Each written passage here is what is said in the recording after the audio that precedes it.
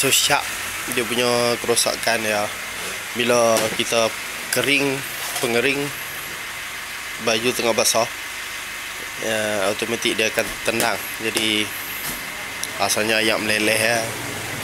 Dia dalam apa ni, dia punya ngering dia ada satu getah bawah ni. Kalau getah ni bocor, tu yang menyebabkan ayak keluar.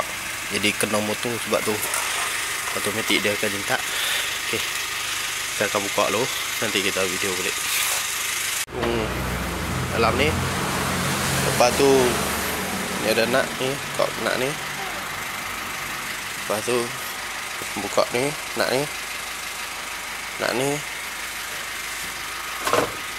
Sini kena dia punya korek ni.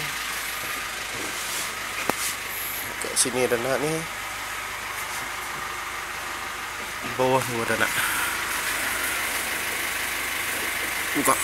Okey.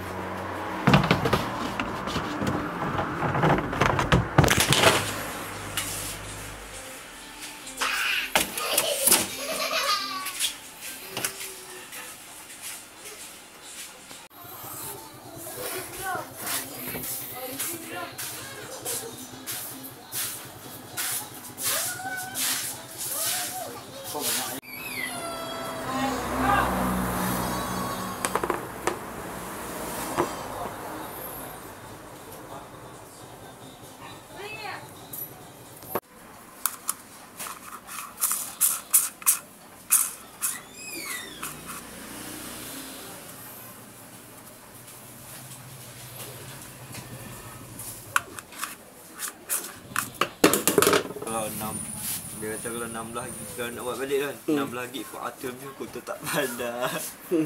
Itu paksa aku pergi hantar kat Melayu tu lah. Dia kata lah kira macam mana, harga lah kan.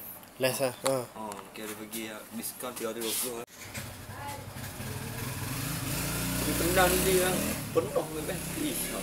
Petang dia penuh, malam dia penuh. Petang dia balik dah buat. Aku nak buat ni. Dia rosak buat ni. Ni aku tukar. Ini yang tamu ni. Dia punya getah tu tak bagi ayak keluar. Ayak tahan, tak bagi ayak keluar. Oh, dia nak kena bawah tu ke? Yang ni kering kan? Ngering kan waktu kan basah tu. Lepas tu nak ngering tu, ayak tu dia kalau tak ada getah ni, dia ni dia lepas ke bawah kena motor rosak. Ada motor bawah tu kan? Dan motor ngering. mana getah ni?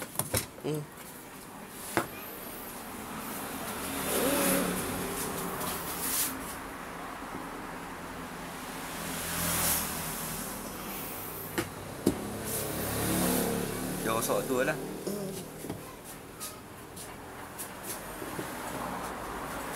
Kat rumah pun tak tahu rosak pun mesin ni.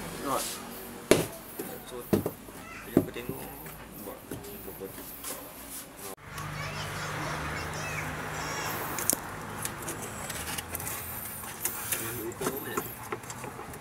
Wah, tak mahal.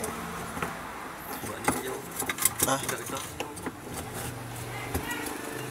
Dekat getah saja. Kira macam tak berubah dia, kira dekat saja. Kita buang dulu dia punya motor di tapak dia.